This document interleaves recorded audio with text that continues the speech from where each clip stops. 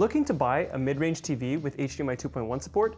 Then you may want to stick around for our review of the LG NANO90, the 2021 edition. It replaces the Nano90 from 2020, which we'll be comparing with throughout the video to see if this newer version is worth your money. Hi, I'm Ryan, a lead tester at RTINGS.com, where we help you find the best product for your needs. We'll look at the design of the TV, the inputs, and the smart features. We'll then go through our results to show you how it performs according to usage. We'll start with movies and HDR movies, followed by TV shows and sports, and finally, gaming, HDR gaming, and PC use. At the end, we'll show you how it scores overall and our verdict. We'll also be comparing to other competing TVs that are currently available. Finally, we'll answer some questions you asked us through #AskRatings. We handpicked some of them, and I'll address them later in the video, so stick around for that. We bought the 55-inch model to test, but it's also available in 65, 75, and 86-inch sizes. We expect all of them to have very similar picture quality. The naming is a bit confusing because it essentially has the same name as the 2020 model and is available in the same sizes. The easiest way to tell them apart is to look at the release year or the model number. The 2020 model has a model number that ends with UNA, and the 2021 model ends with UPA.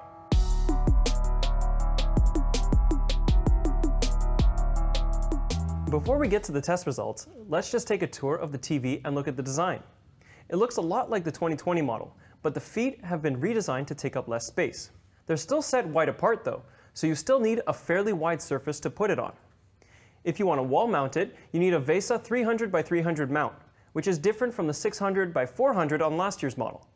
As you can see, the back is plain, and you have most of the inputs facing sideways, so they're easy to access when it's mounted. And because it's a pretty thin TV, it's not going to stick out much. Build quality is good, better than the 2020 model. There's still some flex in the middle of the back panel and near the inputs, but this shouldn't be a problem for most people once the TV is set up.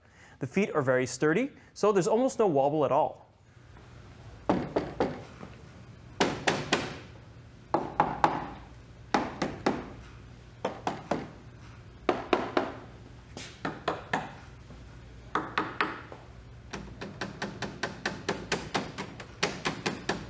In terms of inputs, we have 4 HDMIs, 3 USBs, a digital optical out, a coaxial for older devices, and an Ethernet port. HDMI 3 and 4 are the HDMI 2.1 ports, and the number 3 port is also the eARC port. eARC basically lets you pass high-quality, uncompressed audio to an external sound system or soundbar. The problem with it being shared with the HDMI 2.1 port is that if you have 2 devices with HDMI 2.1 support, like a PS5 and an Xbox Series X, then you can only connect one with a soundbar or sound system unless your audio system supports 4K at 120 pass-through.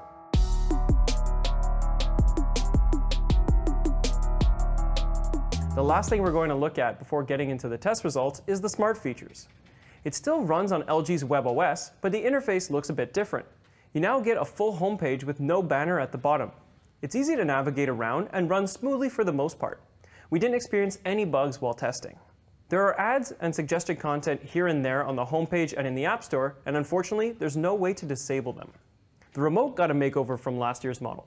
You get mostly the same functions, and you can still use it like a pointer or a regular remote, it just looks a bit different. LG added a couple of quick access buttons at the bottom, like Disney+, LG Channels, as well as buttons to summon the Google Assistant and Alexa for voice control. You can use your voice to search for content, ask for things like the weather, or launch an app, but you can't change settings like brightness or contrast. If you're like me, you'll miss the pause and play buttons from the old remote that are missing this time around, but most people pause by clicking the middle scroll wheel anyway. For an updated comparison with new models as we buy and test them, see the review page on our website, which is linked here.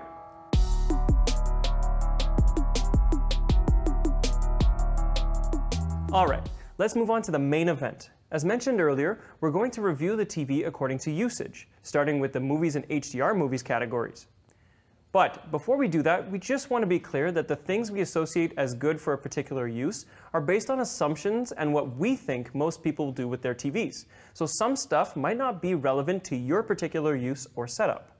Okay, our first topic is contrast, the difference between the deepest black and the brightest white. For watching movies or almost any content, it's one of the most important aspects of picture quality.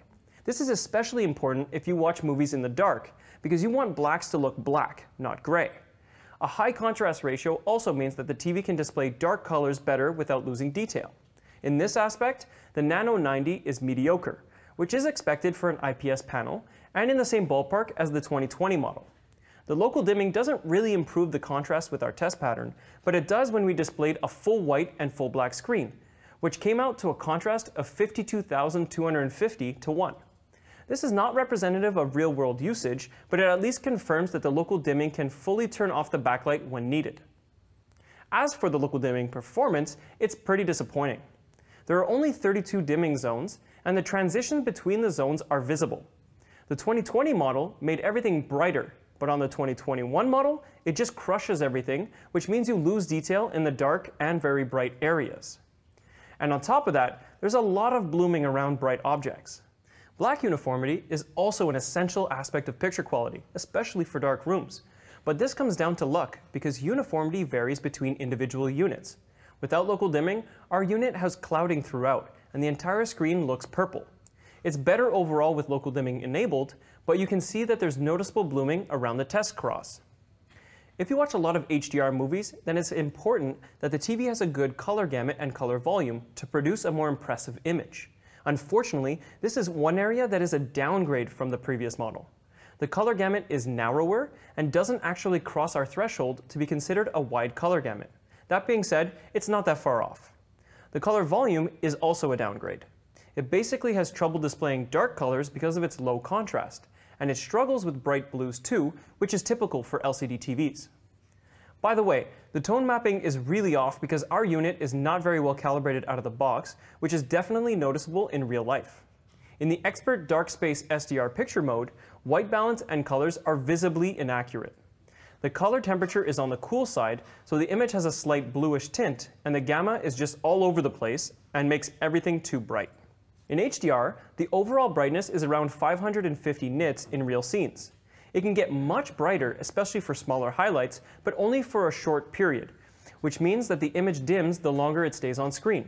You can see that we measured well over 1,000 nits on a 10% peak window, but it drops to 442 nits in the sustained measurement. The last two things that we're going to touch on in this category are stutter and judder. This TV has fast response times, so low frame rate content like movies can stutter a bit because each frame is held on screen for longer. If the stuttering really bothers you, you can use motion interpolation to smooth it out. As for judder, that's caused by the mismatch between the content and the TV's refresh rate, and it's most noticeable in panning shots. The Nano90 can remove judder from all sources, so that's one thing you don't have to worry about. So, what's it like to watch movies and HDR movies on the Nano90? It's just okay. It's losing points mainly because it has a low contrast ratio and the local dimming performs poorly. If you mostly watch movies on your TV and you watch in a dark room, then you're probably better off with a VA panel or an OLED. By the way, before we continue with the rest of the video, if you enjoy our content, please make sure you subscribe to our channel for the latest videos and check out our website for the full review and more. By subscribing, you're helping us reach a wider audience and in turn helping us help you all find the best product for your needs. Remember to stick around until the end of the video where I'll answer some user questions. Alright, let's get to the TV shows and sports categories, starting with the SDR brightness and reflection handling. Obviously, this mainly applies to those watching in a well-lit environment. If you mostly watch TV in the dark, then this doesn't apply. Overall, the Nano90 gets bright enough in SDR content for most lighting conditions, but not quite enough for that really bright sunny room. The same can be said of the reflection handling. It's great, but you can see in our test photo that it still struggles a bit with direct reflections. Next up are the viewing angles. This is important if you have, for example, a seating arrangement that forces you to watch at an angle, or you want to exercise on a cardio machine in the corner of the room while watching. Having good viewing angles makes the experience better because the image doesn't look washed out from the sides. Typically, IPS TVs have pretty good viewing angles, but on the Nano90, it's just okay. Colors fade pretty quickly when you move off-center, and the image also looks dimmer from the side. Now, to the big topic of response time, which is how fast a pixel can change from one color to another. This is going to affect fast-moving content like sports, video games, and PC use. The Nano90 performs well in this regard, about the same as the 2020 model. Fast motion looks reasonably clear, but there's still a small blur trail behind fast-moving objects. There's a black frame insertion feature that you can use to improve motion clarity. The TV does this by flickering the backlight to simulate inserting a black frame between each frame. It can flicker at 60 Hz and 120 Hz depending on the content, but you might see some image duplications caused by crosstalk. You can also use motion interpolation to make motion look smoother, otherwise known as the soap opera effect. The Nano90 can interpolate 30 FPS content up to 60 FPS, and 60 FPS up to 120 FPS, but strangely not 30 to 120. At the time of this video, this might be a bug that gets fixed, but for the moment 30 FPS content interpolates only up to 60 FPS. How does it look? It's not that great in general. It causes some motion artifacting and ghosting, and it stops interpolating altogether in more intense scenes. Last up is the gray uniformity. Like black uniformity that we talked about earlier, this really comes down to the panel lottery. The most common thing that you'll see on a panel with bad uniformity is darker corners and edges, and what we refer to as the dirty screen effect in the middle, or DSE. DSE is particularly distracting when watching sports or anything with a large area of uniform color. Our Nano90 has both dark corners and DSE in the middle, but again, this varies between units. So overall, the Nano90 is good for watching TV shows and sports. The only thing that might be an issue for some are the viewing angles.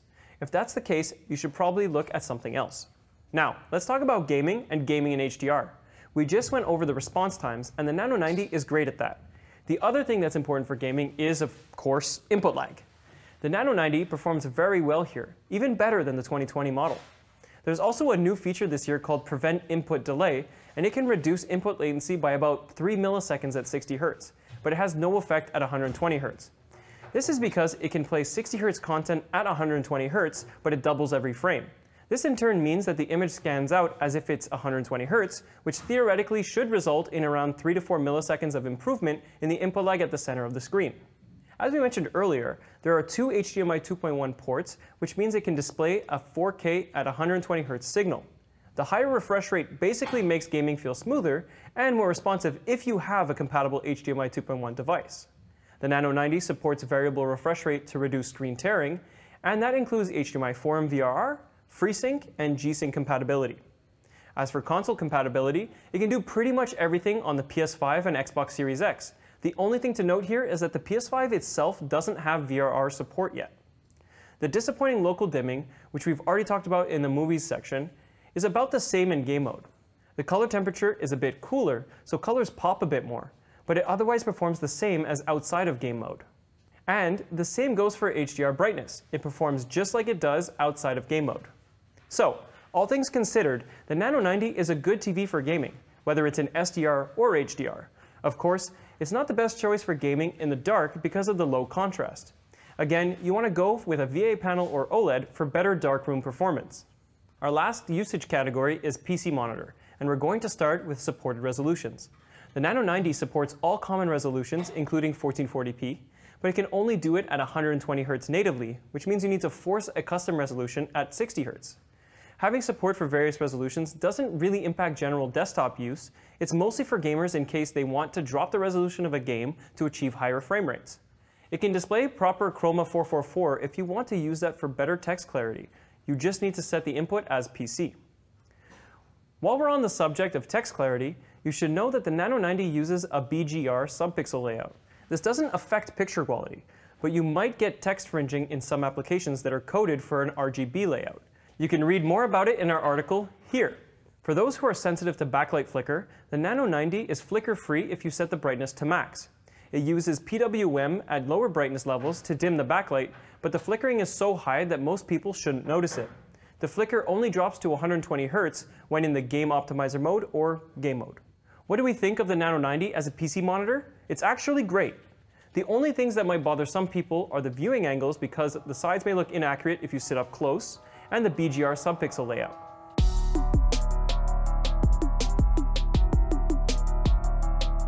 Before we get to our final results and the verdict, let's just talk about the sound quality of the built-in speakers.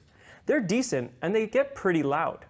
They don't have much bass extension for that deep, rumbling sound, and the very prominent high bass can make things a bit muddy. There are bumps in the high, mid, and low treble to bring voices forward, so you should get very clear dialogues. There's a fair amount of distortion at max volume, but this depends a lot on content, and some people may not even hear it.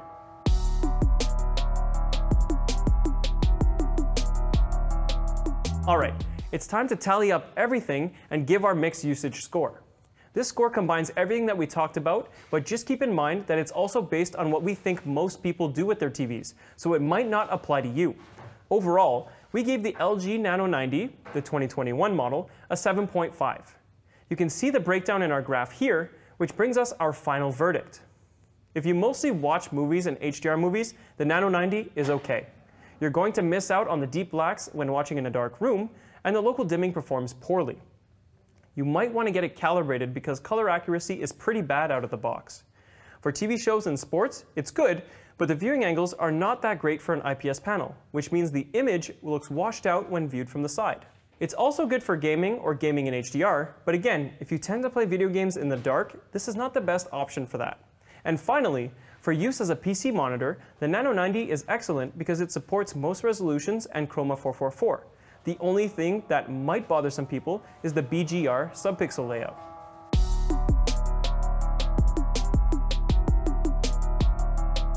Compared to the Nano90 from 2020, last year's model, it's about the same. The 2021 model gets brighter in SDR and HDR, but takes a step backward when it comes to color gamut and color accuracy. Against the Samsung Q80A, the Samsung comes out ahead because it gets a lot brighter in SDR and HDR, and it has wider viewing angles, wider color gamut, and better color accuracy. If you want to see a list of the TVs that we've reviewed and compare them, then you can do so easily with our table tool. It's a quick way to see how the TVs score, and you can change the parameters to show exactly what you're looking for. You can find the table tool here. Now, it's time for our new #AskRating section, where we answer your questions pertaining to the product in the current video. In this case, we're curious to know what questions you had regarding the Nano90 2021.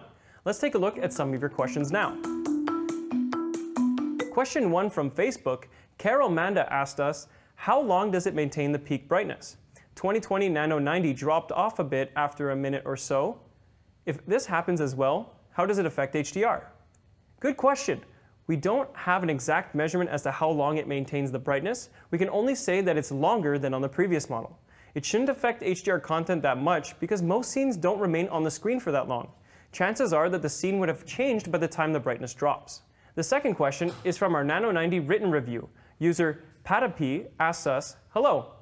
By chance during the AMD FreeSync test, did you not encounter flickering? I noticed it with my 6900 XT. The answer is no. We didn't see any flickering during our FreeSync test. So that's it. What do you think of the LG Nano90 2021? Is the Nano90 going to be on your must-buy list? Let us know below. Also, we're a growing company and are expanding into other product categories. As a result, we are currently hiring in our offices in Montreal for various positions. So, if you want to help people find the best product for their needs, have a look at the careers page on our website. You can check out all of the measurements on our website. If you like this video, please subscribe to our channel. You can also become an insider on the website for early access to our latest results. Thank you very much for watching, and see you next time.